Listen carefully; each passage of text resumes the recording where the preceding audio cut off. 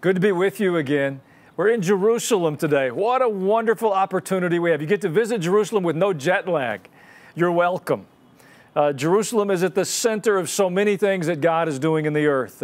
The more we fully understand Jerusalem, the more we'll understand what God is doing in our hearts and our lives. And so we're delighted to spend a few weeks here in the city. And I'm going to introduce you to some of the friends that have made such a difference in my life and in our congregation. I believe they'll be a blessing to you. You know, this year is the 50th anniversary of the reunification of the city of Jerusalem. It's a miracle, quite literally, of biblical proportions. We'll learn a bit more about that, but I'm delighted to welcome to the program today Chris Mitchell. Chris is the Bureau Chief, the Middle East Bureau Chief for CBN News.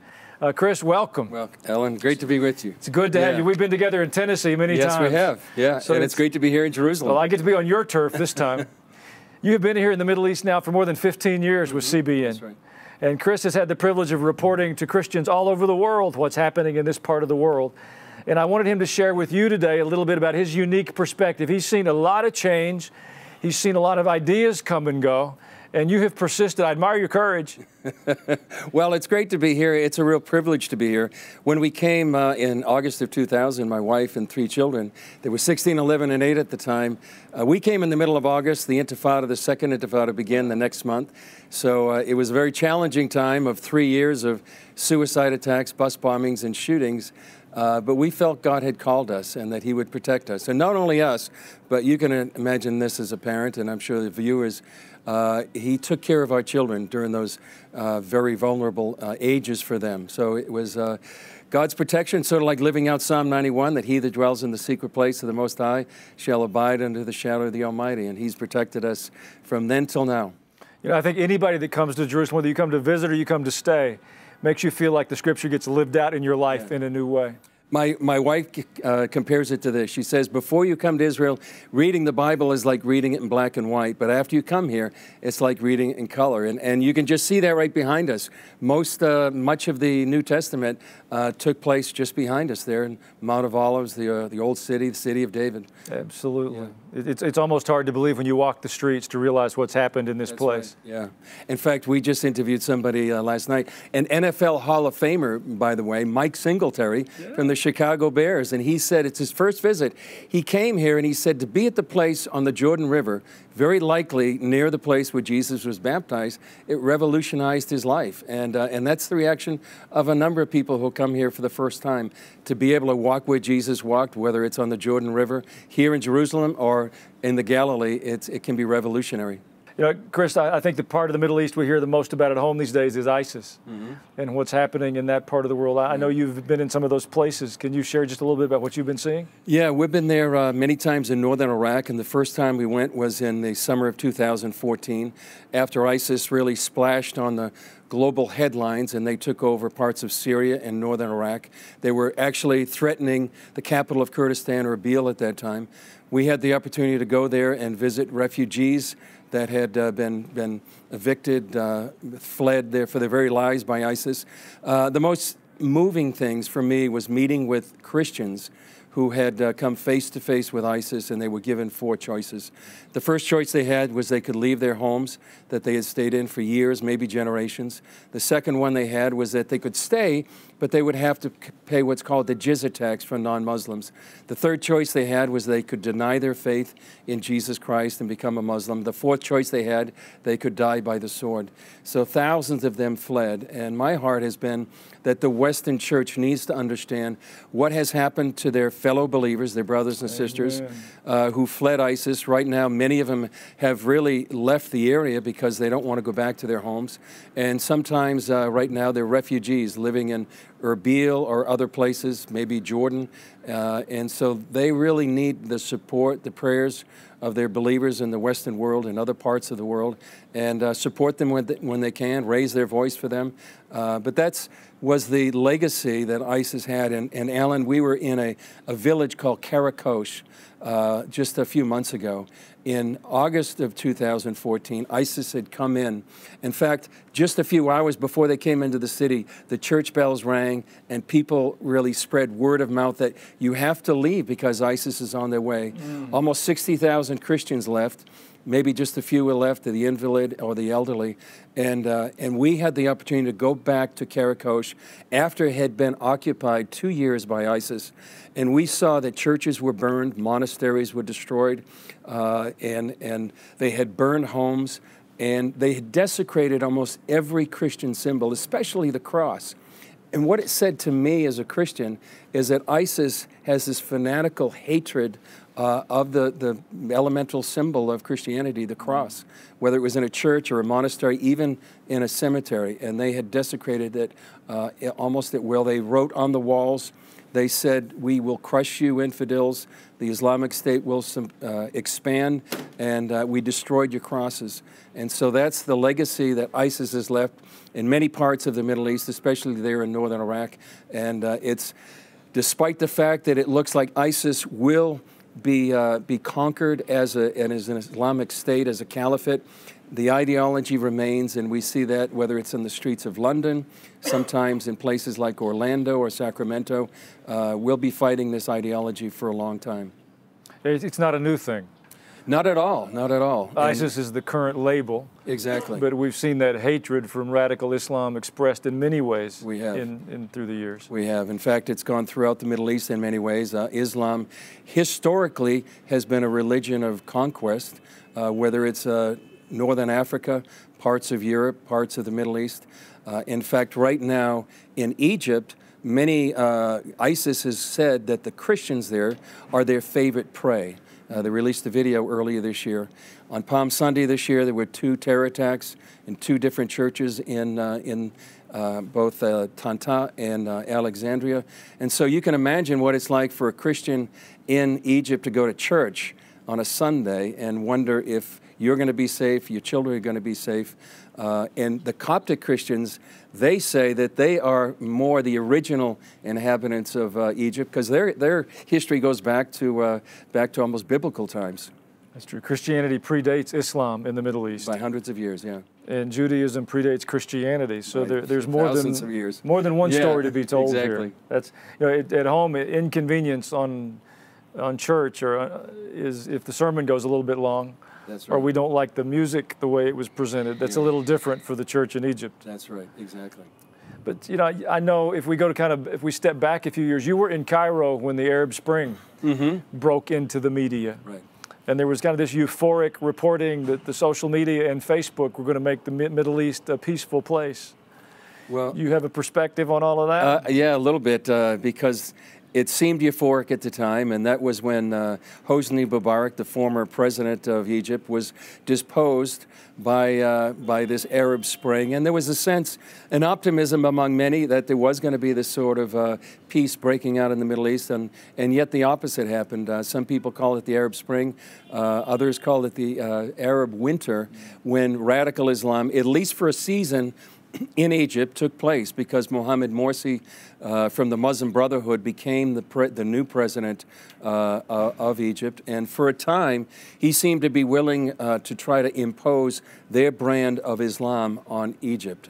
Thankfully, there was actually a revolt, actually the biggest political demonstration in human history. 33 million Egyptians went to the streets in Cairo and Alexandria and other places, and then they overthrew Mohammed Morsi. So now, in Egypt anyway, we have this President el-Sisi, who is actually trying to fight ISIS and groups like that, especially in the Sinai and other places.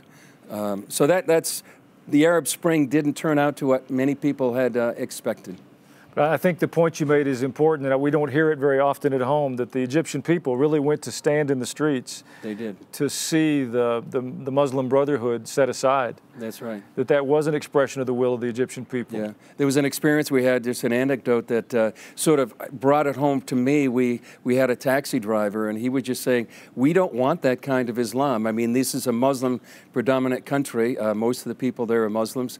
But they certainly didn't want that kind of Islam. They didn't want a caliphate. They didn't want to sort of spread this idea of the Muslim Brotherhood anymore in Egypt and throughout the Middle East. The turmoil in the Middle East seems to be increasing.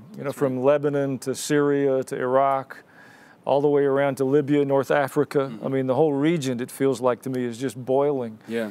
Do you see that increase in recent years? Yes, definitely, and I think there's two ways you can look at that. Is certainly the Sunni brand of radical Islam, exemplified by ISIS, has taken over parts of Syria and Iraq and fomented throughout places like the Sinai and Egypt and Libya. On the other hand, you have the Shiite brand of radical Islam, exemplified by the Republic of Iran, and I think they're competing interests right now. And the Sunni-Shiite divide, I think, explains much of what is happening in the Middle East today. There's a lot of people, including here in Israel, the United States, and sort of a Sunni coalition of nations like Saudi Arabia, Egypt, and Jordan, who see Iran as a mortal threat for the region. Not only the nuclear program that they have going, but also the fomenting of terror, whether in places like Yemen, here in trying to do things on the northern border on the Golan Heights with Israel. And so I think that is of great danger to not only Israel, but the Sunni nations. And I see this, you see an unprecedented coalition of Israel and many of these Sunni nations that are getting together, sometimes covertly, sometimes a little bit more publicly than ever been done, to try to present a united front against Iran, which desires to be the regional superpower. And beyond that, they have global ambitions. They really want to take their brand of Shiite Islam around the world and establish a global caliphate, a Shiite brand. Our current administration seems to even be cooperating with that, bringing that coalition together a bit. Exactly. I mean, the recent visit by President Trump, not only to Saudi Arabia, but here to Israel, and really, I think, changed in a great way the previous administration, the Obama administration. It really spent their 2 terms sort of being more friendly to Iran, being appeasing to Iran, and that really threatened both Israel and terrified Sunni nations like Saudi Arabia. So President Trump going to Saudi Arabia, then coming here, I think you see a growing coalition presenting a united front against Iran. Yeah, that's exciting. Yeah. You know, the sense in the kind of the global media is that the Jewish people are the problem in the Middle East. And the radical Islamic viewpoint is if they could do away with the Jewish people and the state of Israel, that there would be peace in the Middle East. Mm-hmm. But my opinion's always been if they did away, Israel's at the point of the spear. Right. If they could push the Jewish people away, we're next. Exactly. Does it seem that way? You certainly have more experience in the region than I do. Well, very much so. I think they are at the tip of the spear. In fact, we were talking to somebody just last night that the Jewish state is really fighting for democracy, not only here in the Middle East, but I think they represent the front lines for the Western world and Western civilization. And I think that Israel, despite what the media may say or the enemies of Israel may accuse them, they're presenting, I think, not only democracy, but technology. They're presenting these new medical breakthroughs, agricultural breakthroughs. They're being a blessing in the midst of the earth. They're being a light to the nations, like the Bible said they were. So I think if you removed Israel, there'd be a lot more darkness in the Middle East. They really present an amazing counterpoint to what's happening with groups like ISIS. To give you an example, Alan, many people may not know, but Jews up on the northern border, they have Israeli hospitals that are treating the victims of the Syrian civil war by the thousands, and it's very quiet. But they have medical hospitals up there that they treat women, children, even they treat some of the fighters of ISIS or maybe these other radical groups as they come over and treat the wounded. And I think that exemplifies what the Jewish state means here in the region. We'd like to invite you to join us for one of our weekend worship services here at World Outreach Church. You'll find lots of friendly people, engaging worship, and transformational encounters in exploring the Word of God together. There's something here for the whole family. You can choose from 4 service times, Saturdays at 5 and 7 p.m., Sundays at 8:30 and 10:30 a.m. Located right off of I-24, we're easy to find. You can visit our website to find our location. So join us. We'd love to see you here at World Outreach. Well, let's talk about Israel for a minute, because it really is a miracle to see how they're flourishing in this cauldron of hatred. And I mean, there's some pretty difficult seasons, but Israel is really changing and emerging. Yeah. I mean, their economy, their agriculture, their high-tech corridors. in so many ways, this is not a developing nation anymore. This is a first world nation. Yeah, very much so. I mean, if you look back at the founding of the nation almost 70 years ago, they were really struggling for survival. Even 50 years ago in 1967, again, there was a battle for survival when all the Arab nations around it were trying to annihilate it and push it into the sea. And so they've gone through 1982, the first Lebanon War. In 2006, we were on the front lines of the Second Lebanon War. So they've had a history of war, and yet the fact that they have survived, and not only survived, but thrived. And as you said, these technological breakthroughs, Waze is one thing that has helped the world. Mobileye is another thing. They have Smart Pill, medical technology that is really having breakthroughs around the world. Agricultural, the drip irrigation is really changing the world. It certainly has changed agriculture here in Israel.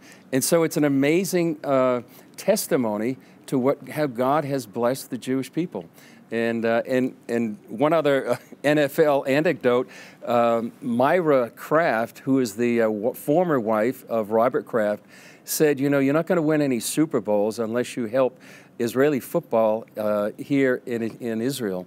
And when he did, he won the first Super Bowl 2 years later. Now he's won 5. Now, whether or not that's a cause and effect, but I think it shows you when you bless Israel, you will be blessed, and certainly Israel's blessing the world.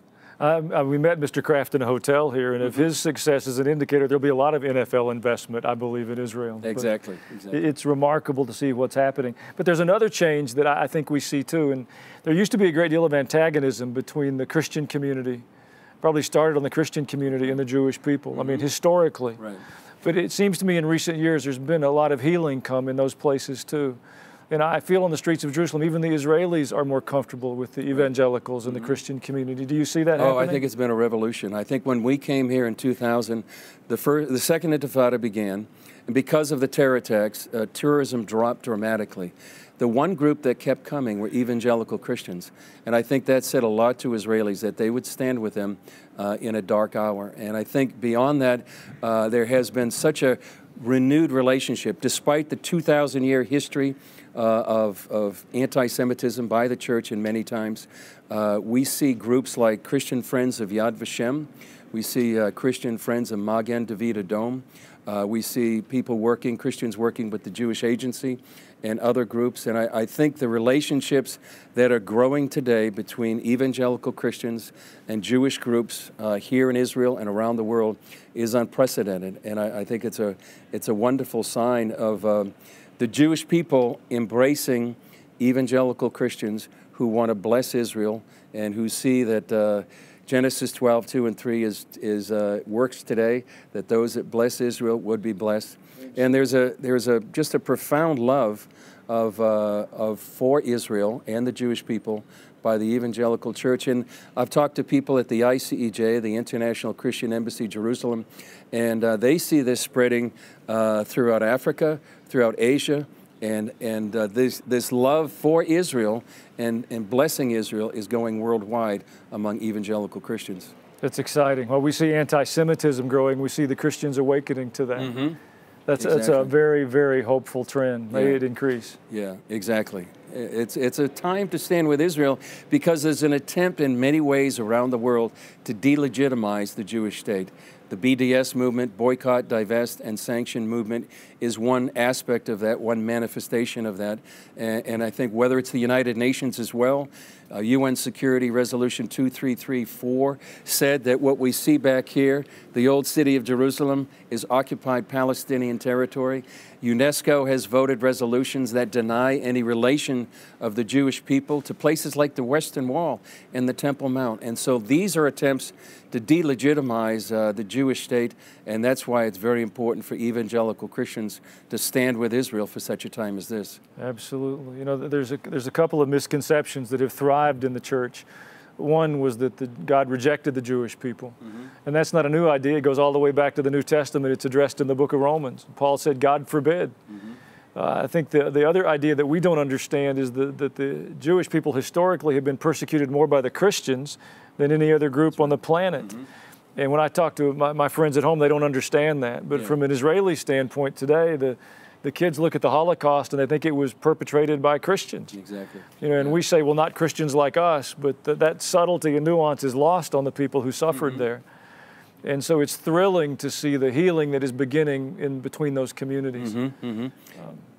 Exactly, and as you said, a lot of people don't understand the 2,000-year-old history, and that explains why there has been such a reluctance for many Jews and Jewish groups to sort of be at arm's length of many of these evangelical Christians or churches, and yet we do see that healing process taking place, and the walls are coming down, hearts are softening. Absolutely, and may it continue and grow. Yeah. Exactly. It's an exciting day in the land of Israel to see the desalination plants. They've got more water than they need for the first time in their history. I can hardly wait to see which part of the desert blooms next.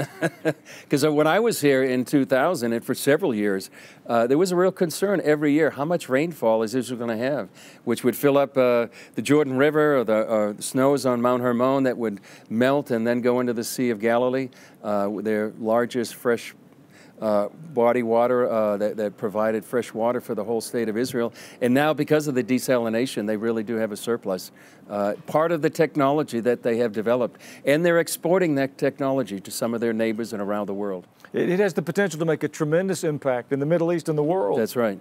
Yeah, because a lot of people thought that wars were going to be fought over water, and sometimes they have been. And water being so scarce in this region, you can imagine why they would be fighting over the sources of water. There's a beautiful symmetry to it. God's blessed the whole world through the history that's happened in Jerusalem, and He's doing it again. Yeah. You know, He's doing it with the technology, but He's going to do it when the Messiah comes back here as well. That's right. That's right. We live in a pretty exciting day. Very exciting. You know, we were interviewing David Parsons of the ICEJ not long ago about whether or not the United States would move the embassy over here from Tel Aviv to Jerusalem. He made a fascinating point. He said in 1867, Charles Warren, a British archaeologist, discovered the old city of Jerusalem that had really been hidden for centuries. 50 years later, General Allenby went through the Jaffa Gate here in just behind us when the British took over. 1967, 50 years later, for the first time in more than 2,000 years, the Jewish people controlled the old city of Jerusalem. And now he says 50 years later, 2017, what will be the prophetic fulfillment? And as he was saying, Jerusalem keeps walking and stepping into its prophetic fulfillment until the Lord comes back right there on the Mount of Olives. What a privilege we have to be participants in what God is doing. It's an amazing time to be alive. Yeah. Chris, I thank you for what you do. Thank you, Alan. On behalf of the CBN News and helping keep Christians all over the world informed and aware. For your courage and your sacrifice. You make a difference for us, and we want to thank you. Thank you. Great to be with you. Chris brought some things I want to share with you. There's a video, it's a DVD of In Our Hands, the Battle for Jerusalem. Tells the story. Yeah, it tells the story about the 55th Paratrooper Brigades and other brigades that helped capture the old city of Jerusalem. It's a docudrama because it's a documentary, but it also has dramatic reenactments of the battle. It includes many of the paratroopers that actually were in the battle. It's fascinating, and the reviews that I've had from it have been extraordinary. We showed it here as a premiere here in Jerusalem. Many people are just sometimes speechless about it. I've had people nearly in tears when they talk about it and see what's happened. It's a great story of the history and the prophetic history of Israel. And then you brought me your latest book. It's ISIS, Iran, and Israel. Yes, yeah, I wrote that to help people, as you're doing right now in your shows, your TV shows, as you bring people over here to introduce them to the land, to help understand the Middle East. And being here is a privilege of being here on the front lines of Israel's history or the history of the Middle East. My attempt in the book, ISIS, Iran, and Israel, help people in the West, in the United States in particular, understand what's happening over here in the region. It is possible to have a better understanding of what's happening.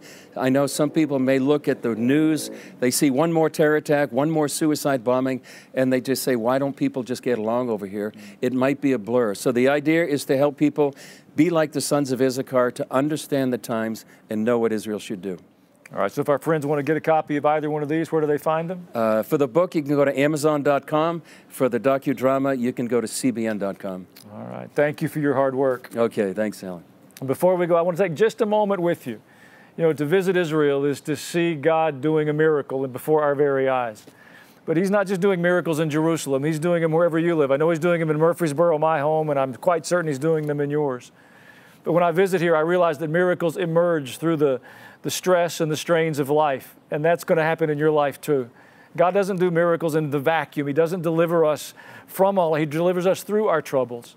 And I want to encourage you not to give up. You know, that God, there's no question that Jerusalem stands under the sovereign, watchful eye of God. But the IDF still puts their planes in the sky, and the young men and women of Israel still go stand on the front lines. And you and I have to put our faith on the front lines and walk through the struggles and the trials and the difficulties of our lives. And just as much as Jerusalem is flourishing, God's purposes will flourish in your life. I want to pray for you before we go, that you won't give up, that God will give you the wisdom and the courage, the breakthroughs you need to stand firm in this season. The Spirit of God is moving in the earth, and you and I have the privilege of participating. Let's pray. Father, I thank you for this day. I thank you for the time together with Chris, for the city of Jerusalem and the people of this land, what you're doing here. And I pray for every person that's been able to be a part of this program. Lord, you know the details and the circumstances. I pray you'll give us your strength to stand. May we not grow weary. May we not be overcome with fear or intimidation, but may we stand strong in Jesus' name. Come quickly, Lord Jesus. We thank you for your love for us, for it's in your name we pray. Amen. God bless you from Jerusalem. Join us every week for another exciting message from Pastor Alan Jackson. And until then, visit us online at intendministries.org and discover remarkable information and resources to help take your Christian life to the next level. And when you visit online, consider joining our effort to continue sending this powerful and challenging message around the globe. We want to share this program worldwide, but we can only do it with your help. So consider partnering with us today. And if you're visiting the Nashville area, we'd love to see you at World Outreach Church in Murfreesboro. We're easy to find, so look us up when you're traveling through. And don't forget to connect with Pastor Jackson every day through social media.